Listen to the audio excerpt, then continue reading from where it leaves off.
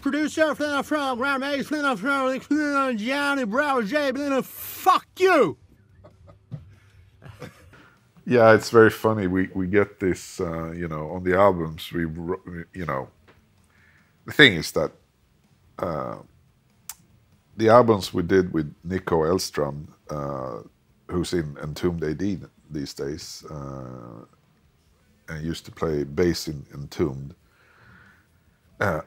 they were all basically recorded in a wardrobe, to be honest, or in rehearsal rooms, really small rooms.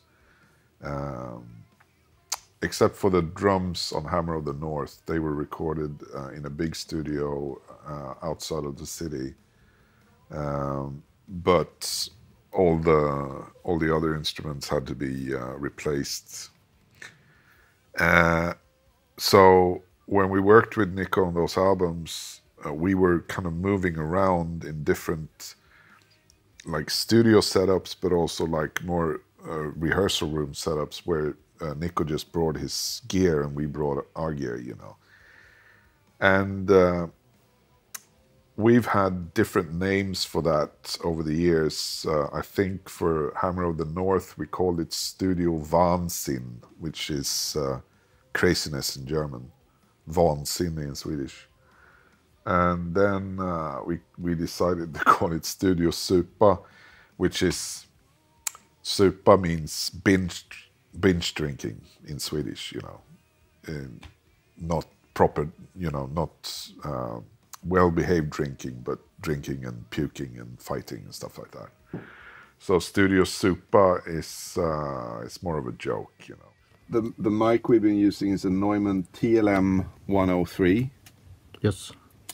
And this is like a breathing cover, but I believe these are the pantyhose of L.G. Petrov's mother or something. And as you can see, they've been used. By LG. Yes. I mean, in that kind of setup with Nico, we did 4 albums, and I think 4 very good albums, and you know, we had a lot of fun, but it was also hard work. And the last, most of the time we were in a place called Fryshuset.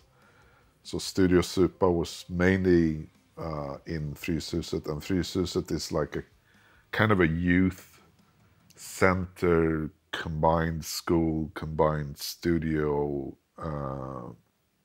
rental place, stuff like that. Yeah, there were a lot of other bands rehearsing there when we got into rehearsing there. Bands like Necrophobic and Dark Funeral, and yeah, just a lot of Stockholm bands rehearsed there, even though we were past our youth, I guess. But, you know, it was a cool thing because I think the kids who were there and went to school and, you know, were skateboarding or whatever, they thought it was pretty cool to have like proper touring bands rehearsing next to them, you know.